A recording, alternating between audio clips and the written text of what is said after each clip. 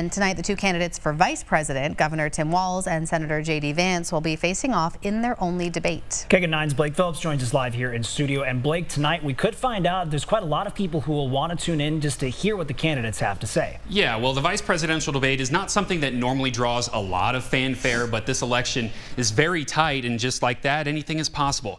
So I wanted to ask people what they are expecting.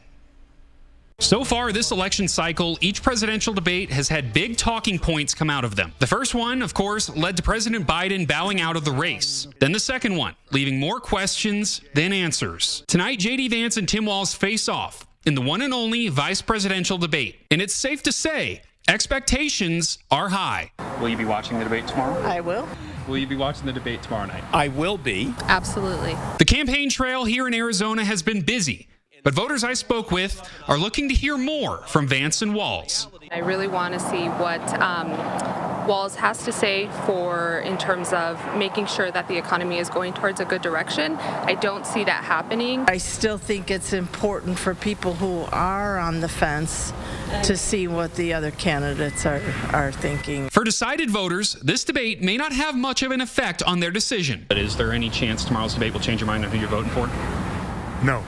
No. Absolutely not. But one thing some of these voters do want, to see another presidential debate. I'd like for it to be on a neutral platform, not CBS or ABC News or anything like that. I don't think it would change my vote, but I think there are still people out there that need to hear from each candidate.